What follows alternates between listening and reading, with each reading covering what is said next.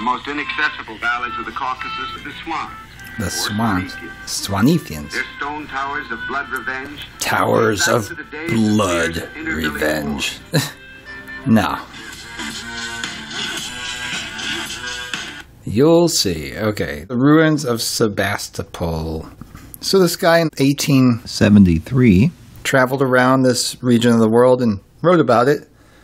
I found it quite interesting. I think you will too. How he came across so many ruins in these areas that are basically desolation. So he talks about the gigantic ruins of Sevastopol. There's perhaps, he says, no spot upon earth which after an interval of nearly 20 years so fully exhibits the spectacle of complete desolation as Sevastopol. So it's like Strasbourg or Paris. It presents the same appearance as on the day after the last attack. Scarcely a house in the town has been rebuilt. Every step is amongst ruins. And on the opposite side of the harbor, barrack walls. See, everything's all military back then. This is the late 1800s. Hardly anybody going around doing anything. They have a couple of hotels that put up foreigners. And this was a German fellow traveling around through this area of Europe. And he came across some people who remembered the Golden Age. They lamented bitterly the Golden Age. And they didn't get that many visitors, regardless what they say. So I basically read this whole book, and I took out these parts to show you highlights of it. And there's quite an interesting microphone. There we go. Quite an interesting lesson in here to just show you what things were like back in the day. So it's a mountainous area, and they went on many excursions and traveled around. Kind of like if you watched the movie Around the World in 80 Days, that type of thing. It's kind of like that. And he checked out history, checked out architecture, all the same stuff that we are interested in. So buckle up, stay tuned, pour yourself a cup of joy, and just enjoy. He talks about the Tartars. Every once in a while there's a Tartar girl, the first that he sees, and he comes across what he calls the Eastern customs. Graveyards, everything's in a state of complete ruins. The stone fences even have been destroyed. The tombstones, in many instances, were rolled down and broken to pieces, and the monuments injured, whilst in every direction weeds have accumulated, a sad contrast to the well-cared-for Russian cemetery on the north side of the bay. See, why would they destroy cemeteries and headstones and gravestones? Well, it's to hide the history. They had well-cared-for fortifications. It was all very military at the time.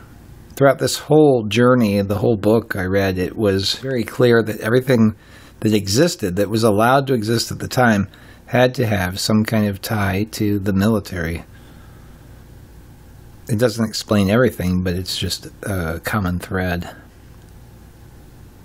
So, he says here, a day's excursion to the fortifications will suffice for the ordinary tourist, but the military traveler to whom a visit to these historical localities will be of special interest should devote several days to a detailed inspection of them. So this is the Crimean region, okay, after the Crimean War. And this guy is not very suspicious. He's pretty much a normie, and nothing too strange that he's remarking about. But he does take interest or take notice in some things that I also find interesting. He talks about birds. He talks about, just basically covers almost every typical subject of interest here. He talks about the absence of all evidence of modern civilization. The town has become imbued with a thoroughly Oriental character, more so perhaps than the generality of towns in Turkey. And this is especially conspicuous from the circumstance that the edifices have all existed in the time of the last Tartar Khans. and have undergone no restoration since that period. So we had told our driver to take us to the Palace of the Khans, but so they eventually make their way there. It's not all that impressive, but there are some interesting things to be covered, which I will cover. It's quite an austere trip. There's really not much luxury or civilization that he comes across. He talks about forbidden ground. Roads are marked off for target practice. They're basically training military by destroying the buildings, is what they say. So he was told not to walk across certain parts of the city. This is a completely empty, built-up, probably fabulous city of wondrous architecture. And the sound of cannonballs rang in his ears. A cannonball struck the ground about 50 yards to our left, fortunately without causing our destruction. So they have military. It's basically just occupied by military, and their training is to destroy the architecture, firing off rounds and that type of thing. And that's the reality of, that's probably the Crimean War in a nutshell there. The Bay of Balaklava makes me think of baklava. But beautiful area, picturesque, ravines, valleys. So right off the bat. So that's right from the beginning. You can see where it's going. The coastline was still as death. Just not a village or hut was to be seen. Occasionally the ruins of a destroyed fort. The tranquility was almost unearthly, especially when we remembered that the mountains were formerly the home of the numberless Cherkess tribes, who, after their subjugation in 1864, expatriated themselves almost to the last man. For it is certain that not less than 400,000 souls migrated hence into Turkey, there to perish from misery and starvation. It can only be supposed that this was the result of prolonged agitation on the part of the Turkish agents, who must have held out to them to the most brilliant inducements. So this is the story he's been told, and he's buying it. But obviously he's coming across architecture and infrastructure that would support 400,000 people, but there's not a person to be found, only just some military firing off shots, destroying the architecture. They don't seem to yearn after the bloody tyranny, blah, blah, blah. So he's talking about politics. According to the testimony of the Prussian officers, civilization required the sacrifice in this part of the Caucasus, has in consequence suffered by it. At the present time, the country lies desolate. But how long?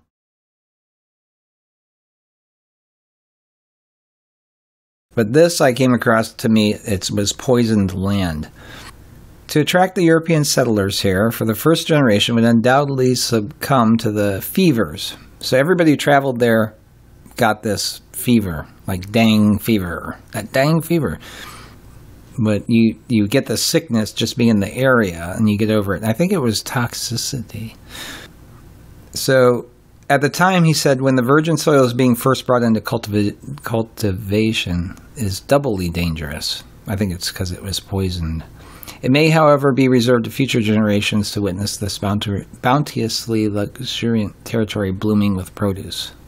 Now, I watched a movie, most of it, very similar to this book, but it's like 100 years later.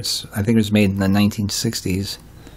And what was it called? Hang on. Let me look it up. It's free on YouTube. And I watched maybe the first almost half of it, but I read about it a little bit. But it's very similar. It's a black and white movie in Russian. Stalker is the name of it. Stalker, full movie, directed by Andrei Tarkovsky. And it's kind of a similar thing, and they go to this area that's off limits, and it's all kind of somewhat overgrown. Obviously was inhabited. Everybody's left. Some of the people remember it. But certain plants won't grow there. They tore up certain other plants. It's strange. He talks a lot about the ill-famed population, idle, thieving, deceitful people. Yeah, nobody really knows that. He believes what he's told. And The fault does not lie with the soil, which with plentiful irrigation at present only practicable along the sides of the mountains, proves very fertile. But with the parched and arid winds of Central Asia, in former ages, a widely ramified system of canalization, that means a system of canals, replaced natural irrigation. But this has been destroyed by the Persians, and in modern times it has neither been restored nor has the country been repopulated. In other words, it's depopulated. And he talks about politics. It goes on and on. Oh my gosh, I read so much about politics. Garbage. About 6,000 square miles. What did it say? 6,000 square miles with a population of, what was the population? 371,000 inhabitants, according to the census of 1867. Much less at the time he's going through. So the Tartars, which kind of this is like an auto translation, so it was TA7 Dars, kind of like hobo code. Some mountain tribes, as for instance the Swanethians, basically the same thing. The Swanethians,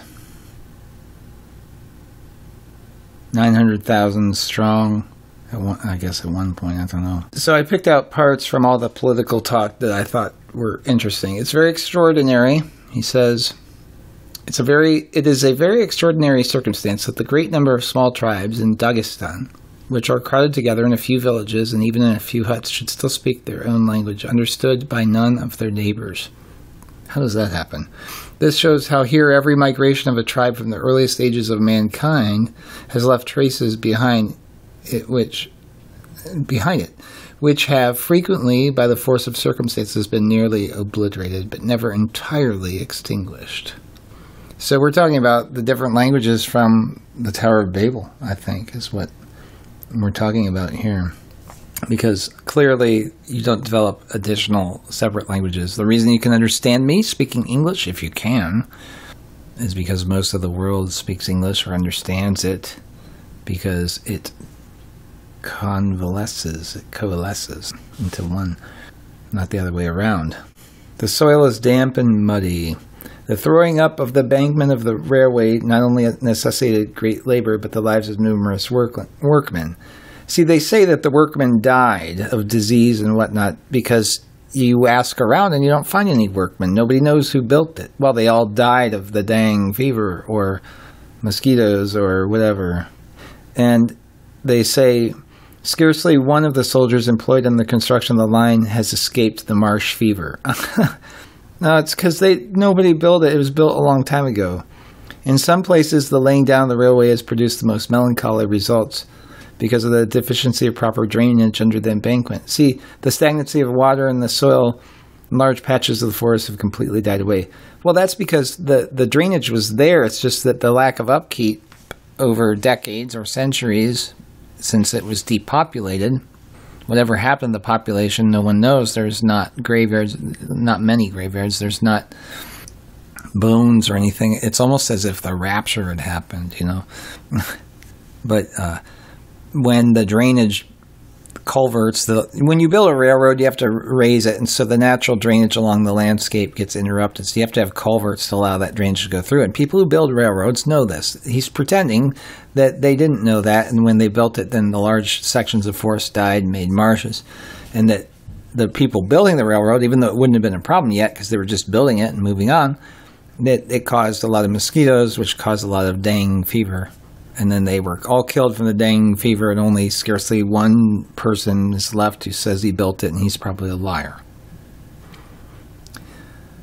And eventually they clear out the culverts, and then it drains away properly, and then the dead patches of forest and the rotten trees, hideous pools of muddy water drains out, and the nauseous spectacle returns to the rich, abundant foliage that it once was. And then he says this, which I found very interesting. He said, nor can I say that the virgin forest conjured up romantic notions of a satisfactory impression upon my mind. It's because it's not virgin forest. On the contrary, I found this luxuriant vegetation to be thick. It impregnates the atmosphere with poisonous vapors, harassing and oppressive. Not a living soul inhabits the place. The receipts at the train station that he stopped at for the first year of operation scarcely seems to have amounted to 5 rubles. That's the train. So he was on this train that was just this disused train that had just been reopened by the military that allowed them to travel through the area. And we're just getting started. And the soil looks fertile, but it's somewhat poisoned, covered with weeds. Their houses and different buildings and things, wooden buildings. People, it's weird because they have these stone buildings that are overgrown, but the people dwell in these wooden buildings. It's almost like a superstition that they can't dwell in these bigger buildings. Probably because soldiers would just kind of root them out, so they're kind of like camping around places, you know. So he talks about there's a high roads, they lead to these different villages. Some of them have palaces that were formerly capitals. Princely families lived there, but of course they were deposed. And they have immense iron bridges, every portion of which, down to the final nail, has been brought from England, which spans a large river. It's a rapid stream, fills up in the rainy season. No, it wasn't brought in. It's just the worldwide architecture that's everywhere.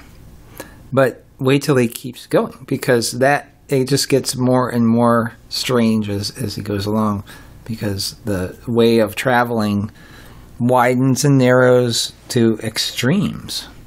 And he catches glimpses of what he thought was a pyramid, a long pointed crest.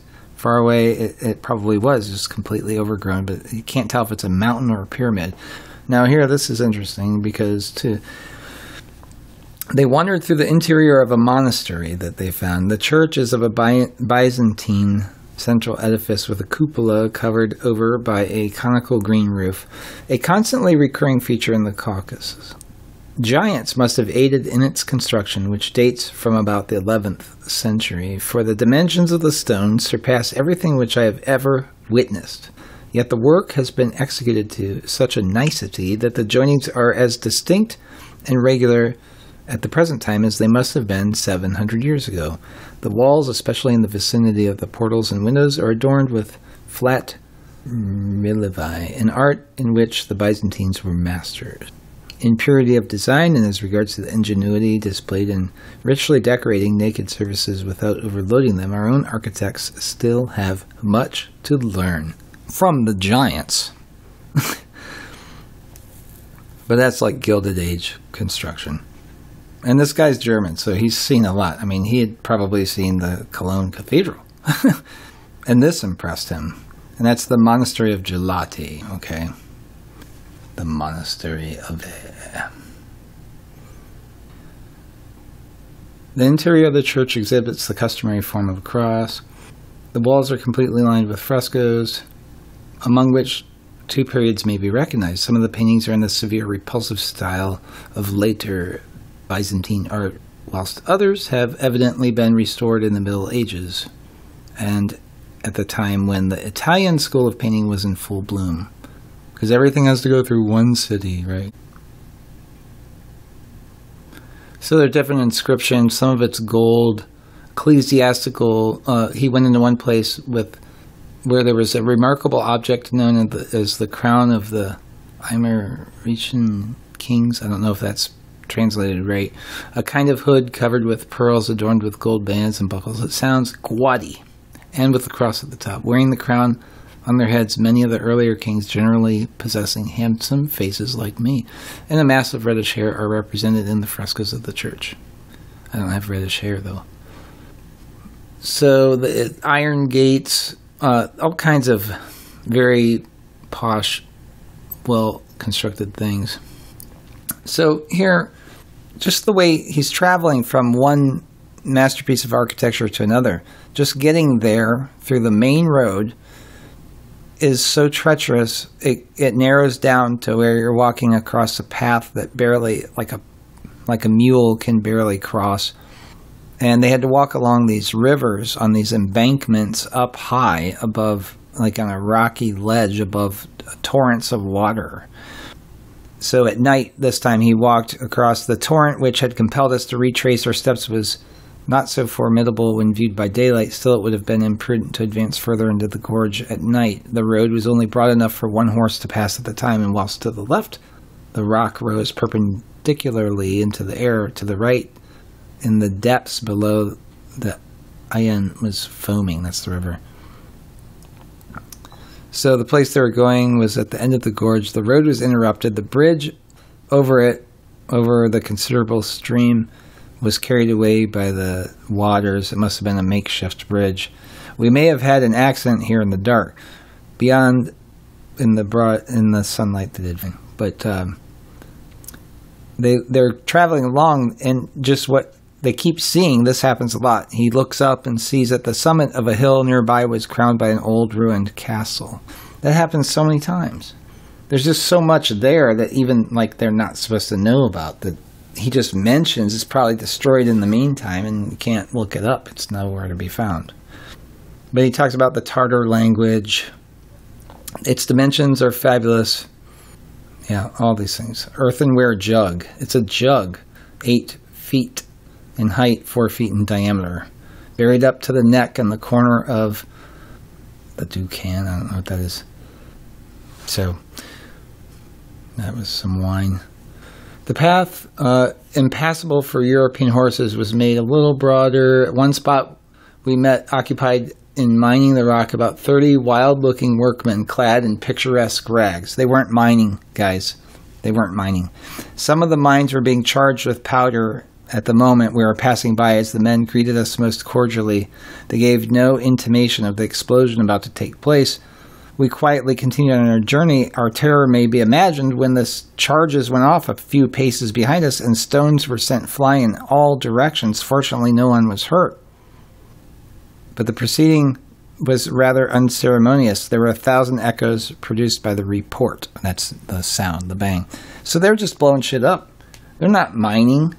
They were destroying the architecture, like how he looked up and saw the grand castle on the hill. They were still in the process of destroying it in the late 1800s. So then they meet these highfalutin people, guy in speaking German. Spricht auch Deutsch. War zivilisiert.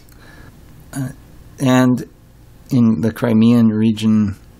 And he was paid 2,000 rubles, a salary far beyond the reach of any Prussian magistrates, to administer the law. And on account of the distances, he had absolute power, without appeal, over the mountaineers and the Dadishkilians, Swanivians, basically everybody over there. So he decided 1,200 civil and 200 criminal cases a year, something like that.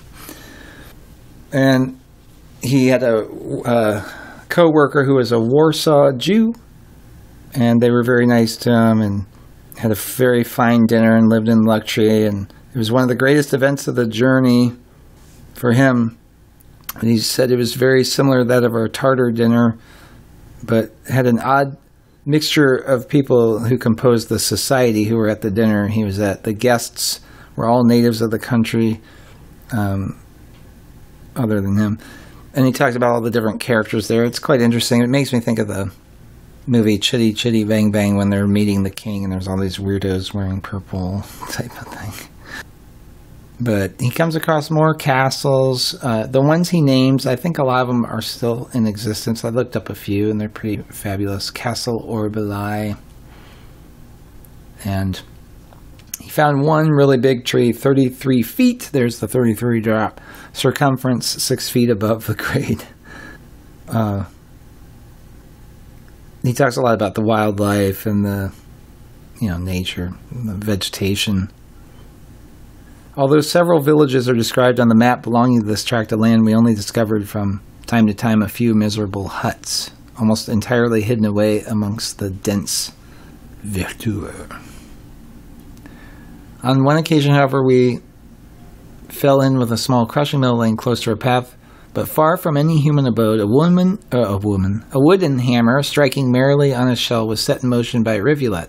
But I could not ascertain for what purpose this apparatus should exist in the solitary depths of a forest. The traveler in these parts met with similar isolated machines, the person they were traveling with. There's isolated machines that are still functioning, but everything else around them is wiped out. It was automatic. It was running automatically. On the road, we encountered the first Swanethian, a sturdy fellow whose felt hat, shaped in a Tyrolese fashion, occasioned us much astonishment. He carried his gun in a case of badger skin. He wouldn't part with his gun. Very little traffic in this valley. A few peasants with pack horses going up and down the road. That's it. Very strange. The villages are on the map, and there are no villages there. A peculiarity, however, attracted our attention. The vines, they ran up stone pillars and then across lathworks extending up and down the village street.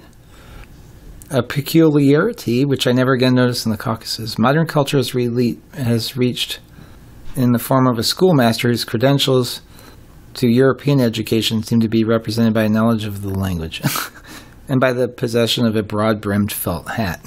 In other words, he wasn't educated at all, but he was the educator of the region because he was indoctrinating. Ill-accorded with his national costume, he honestly confessed himself that attendance at school was far from being regularly conducted, but they had already started compulsory indoctrination. They had a comfortable journey along the way. There's a few people around, not very many, but the people who are there are getting compulsory indoctrination. He talks about primeval forest of fir trees, but the proportions are 5 times greater than in the Harz Mountains, whilst ever and anon a stray laurel bush recalls to mind the southern latitude. I just thought that was interesting. I'm interested in trees. But they're at a fairly high altitude. Stately farms built of stone with walls and massive towers crowned by battlements. These towers, some of which measure 80 feet in height, are built of stone and cement and are invariably square and strongly constructed. They're quite in harmony with the customs of the country. Behind these towers, the Swanethians, these are the stone towers of blood revenge. This is the story. Behind these towers, the Swanethian, having committed a murder, retires for safety, dreading the old law of vendetta. Vendetta is an Italian word for vendetta, which, in spite of the first elements of civilization having penetrated into those regions, still reigns supreme. And there he remains protected by thick walls against every attack from without, like Rapunzel, until the deed has been atoned for by the payment of blood money. Hence, stone towers of blood revenge. Or until grass has grown over it by the lapse of time. Then it's not a stone tower of blood revenge, it's a grass-grown tower of non-vendetta. The villages produced a pleasing impression. The farms were in good, substantial condition. The road and bridges kept in repair, blah, blah, blah. Yeah, after the population's pretty much wiped out. But these mighty towers, so many of them, because apparently so many of them were murderers and needed these stone towers of blood revenge.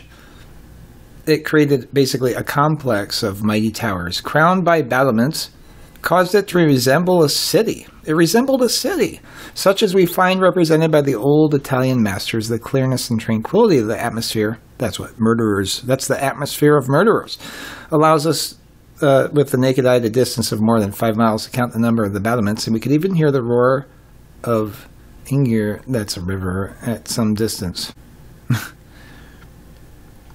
But again, it's destruction by design everywhere the guy goes.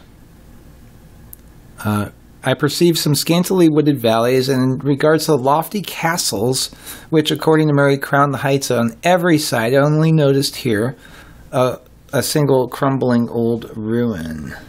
So, he said the heat was intolerable, and it had a railway that runs along the side of the road. An engine had come off the rails and had capsized and enjoyed its repose after the fatigue of ascending such unheard of gradients. And they're situated below the old castle. So, all unoccupied, destroyed. And again, here's another one.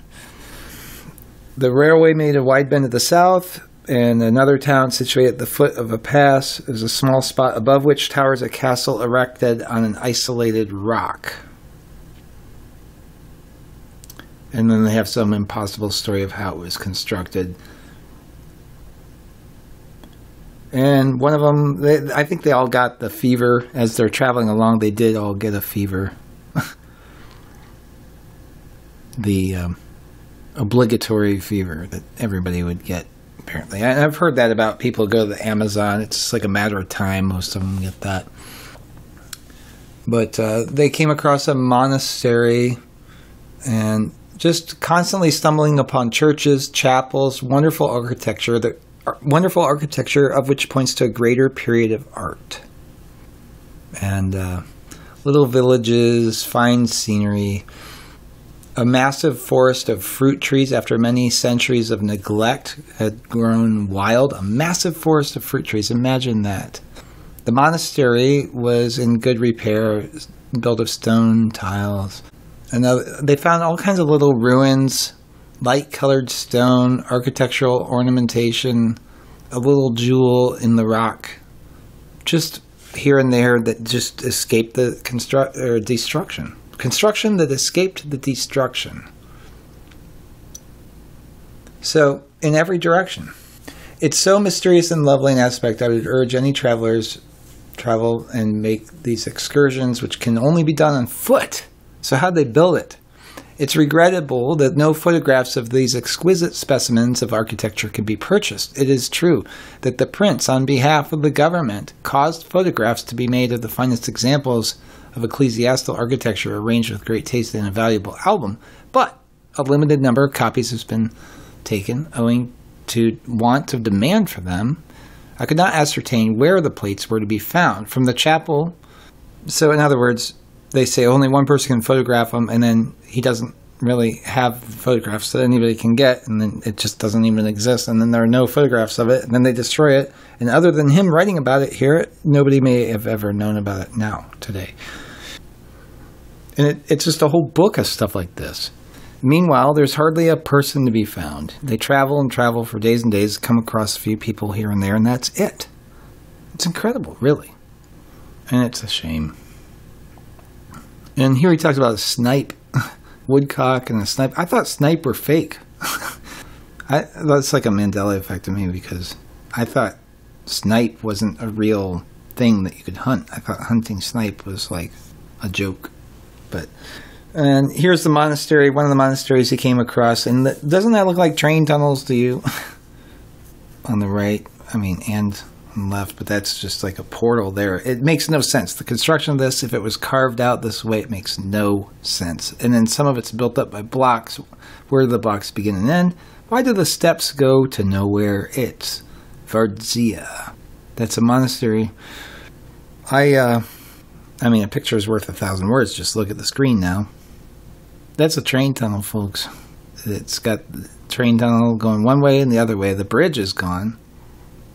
And the massive building that was there, it's just in ruins, and it's been completely buried and remineralized in floodwaters under great pressure. And I don't know what else to say. What else can you make out of it? You think people carved all this?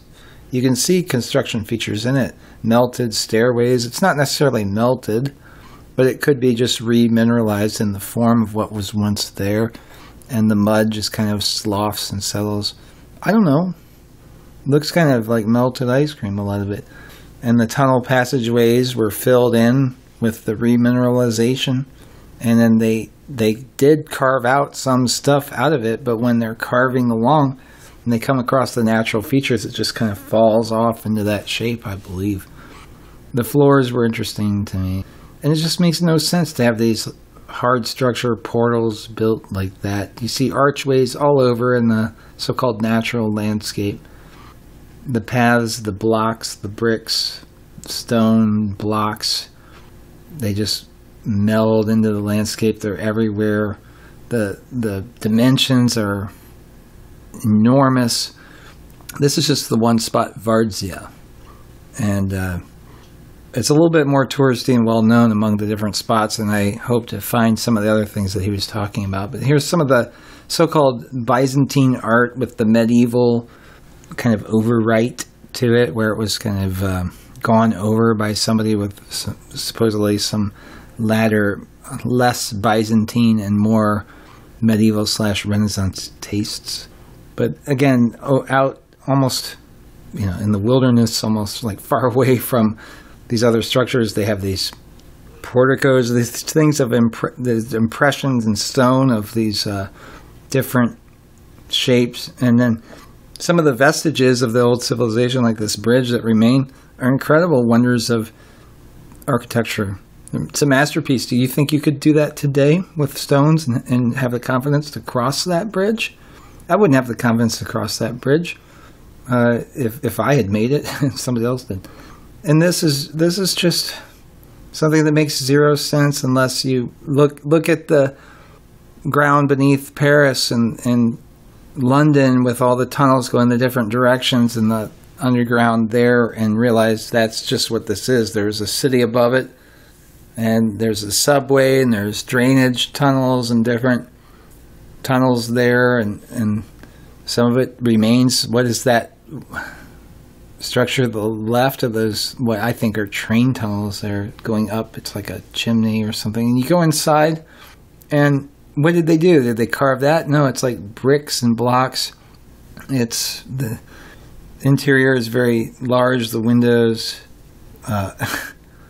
How is the floor made? I think it's artificial. And you can see the windows and the cross tunnels and the passageways. And I think they have the artificial floors because they raise up the floor to make it seem like people weren't that tall. I'm not sure. But who knows what this was? That could have been a sewer for all we know. This painting of the chariot in the sky, the people look like giants in the painting. Of course, it's got the millennial reign imagery of angels dwelling with humans. They have wings, the angelic and the humans and glorified bodies. Artwork tells the tale if you think about it. It's kind of the golden age, literally. It's in gold leaf much of the time there. The dimensions, proportions of the people seem to be like they're giants, but it's not the kind of art that is really like super like hyper realistic. It's kind of the cartoonish type art, which makes me think it did come in later, and it's kind of perhaps misleading, although it's a style of art that is meant not to be too realistic because that was seen supposedly as blasphemy. Now, why would anybody carve it like this? It just doesn't make any... You can see the blocks and the bricks and how some of the mountain is just pure structure going up. And the tunnels, like the doors within the doors, very interesting. The artwork on that tells me that that artwork is not from the original civilizations. So it makes sense that that's like the kind of cartoonish, like kids' drawings, kind of crummy-ish artwork. And then in the interior, there's a house in the interior. I mean, why would you... That's like... It's like a kid building a tent inside the house because I see dead people or something like that, like scared or whatever. Oh, that's a reference to the Sixth Sense, the movie, which isn't a very good movie. I wouldn't recommend watching it. But the tunnel dimensions, there's the artificial floor. It's more of just like a drainage pipe or a water pipe or something like that, if you ask me. And they just pour concrete in the floor and make it, oh, well, this was a carved out tunnel. But you look at the upper part of the mountain, and of course it's adorned with kind of a castle at the top that they pretty much destroyed. But there's all the, where does the natural stone begin and the blocks end and vice versa? It's hard to say. And whatever they build up there is no more. Just like the video, we're done. And I wish you well. Hope you enjoyed it. This is Douglas.